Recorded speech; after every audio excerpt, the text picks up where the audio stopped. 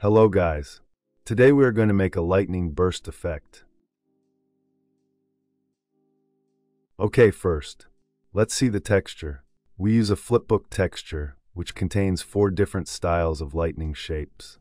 This texture is provided by Epic. We just use it as an example.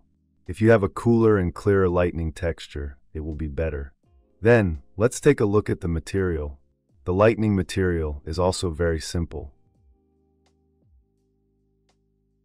Here we use the flipbook function.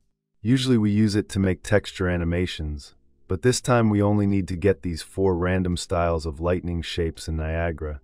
So we use particle random value, output a random value from 0 to 1, that is, a random lightning shape. And then we add an effect similar to distort. Here is the shape of the lightning.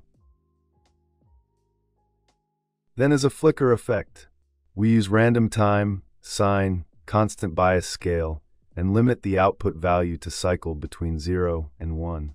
We can see that the current value is 0, so it is not flicker now. If it is set to 1, it will become a flicker state.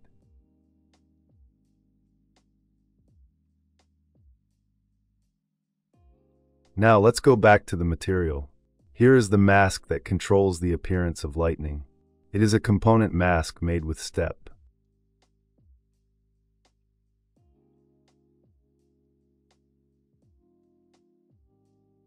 Then we use the lightning texture multiplied by the mask, then multiplied by the flicker, and finally connected to the alpha channel in the particle color. Also added a depth fade, which is the opacity. Here is emissive color. We use the driver HDR from LDR function to make the color more in line with the HDR standard.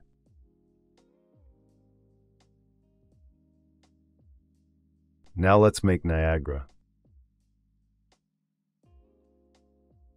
First, set life cycle to self infinite so that it is convenient for us to preview the effect.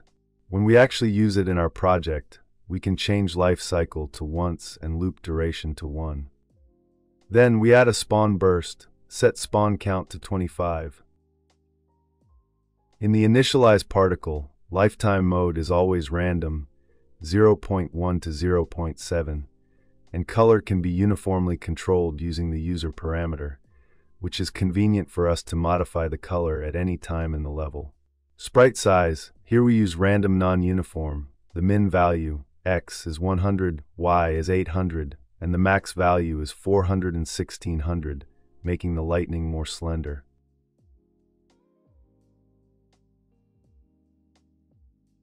Then add a shape location, sphere, set the sphere radius to 10. Now, how do we make these lightning burst around? Since we are using particle rendering this time, we can't set the mesh rotation. In fact, we can also use it. Search for align sprite to mesh orientation. Using this module, we can use initial mesh orientation to set the rotation of the particle. But we have a simpler way to achieve it. Add a velocity in cone. For speed, we can set it to 1 because we don't really need this speed. We just use it to control particles' direction. At the same time, in the sprite renderer, we change its alignment to velocity aligned, align the particles according to the direction of the velocity, and then change facing mode to face camera. Of course, we need these particles to be spawned to the upper hemisphere, so the axis is changed to the top of the z-axis, -1.